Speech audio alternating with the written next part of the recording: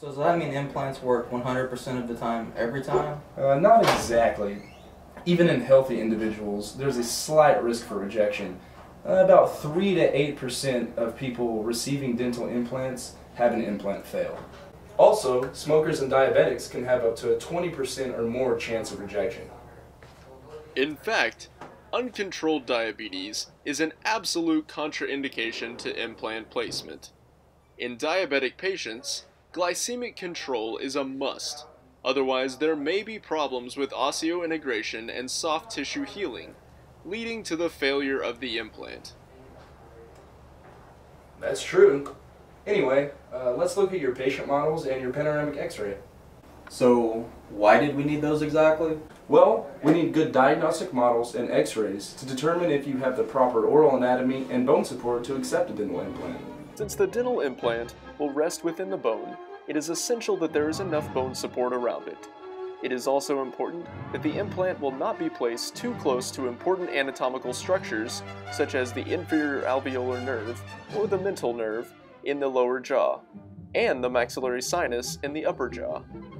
Some patients may not have adequate bone levels due to extensive bone loss and may require additional surgery, such as a bone graft, to meet the anatomical requirements.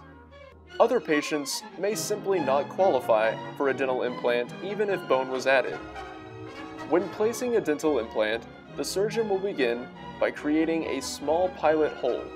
It will then be enlarged incrementally until the implant can be placed.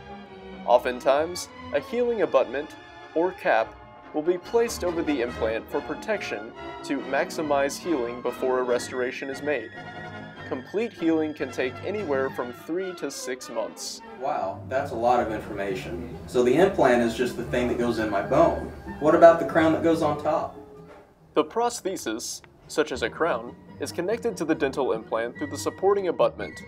Now, there are 2 categories of restorations placed on top of an implant. One is the single and multi-unit fixed prostheses, which you are interested in, and the other is the removable and hybrid prostheses, which are seen in implant-retained tissue-supported dentures.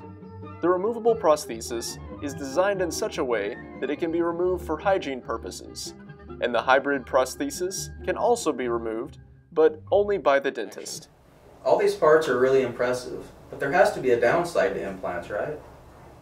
Each restorative material used for the dental prosthesis has advantages and disadvantages.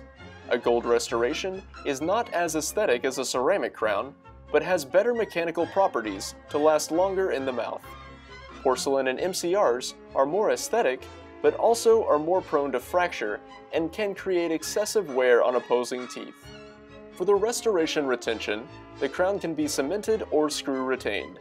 Cemented restorations are more aesthetic and less expensive, but less retrievable if the prosthesis fails. Also, if cement is displaced into the sulcus of the gum tissue and is not removed, inflammation can occur, which can ultimately lead to implant failure. For the screw-retained restoration, cement in the sulcus is not an issue, and the prosthesis is more retrievable due to the screw hole access. However, it is less aesthetic and can be more expensive. Well, you already take really great care of your teeth, which actually makes you a great candidate for receiving a dental implant. As long as you maintain those oral habits, then your implant has the potential to last you many, many years. There are many excellent recommendations on how to maintain your dental implant, and it is important that you follow your dentist or your dental student's instructions. After the placement of the dental implant, the patient should be seen every 3 to 4 months during that first year.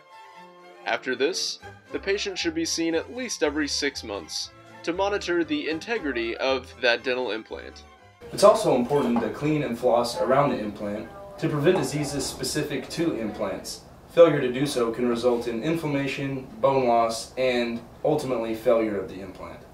Wow, this is a lot to process. I need to think about this for a minute. Okay, I definitely want the implant. Alright, well then let's get started on that implant.